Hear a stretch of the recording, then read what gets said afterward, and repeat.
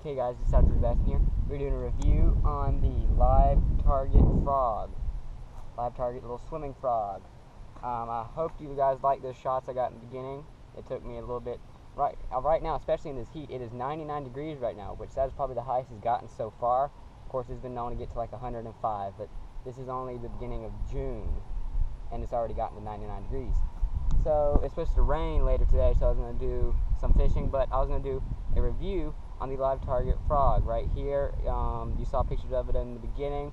First of all, it is they put a lot of detail in the paint and the coloration of it. I mean, like every detail to the eyes, all the way to the little little white circles on the back of it, and then you have the little feet right there, or little dorsal hands, I guess. But they put an extreme amount of detail on it, which I love. That is cool. Most frogs, you don't get this extreme amount of detail. They just slap some paint on it, ship it out, maybe just a solid color.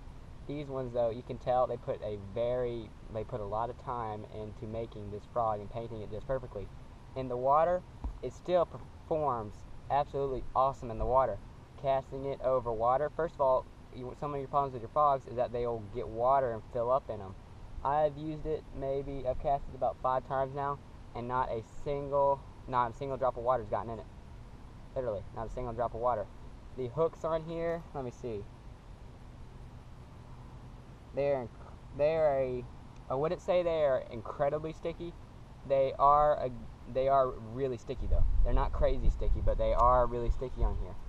But so far, I'm liking this Live Target frog. I've had a KVD frog before, and it just doesn't quite have the detail that this Live Target frog has on here.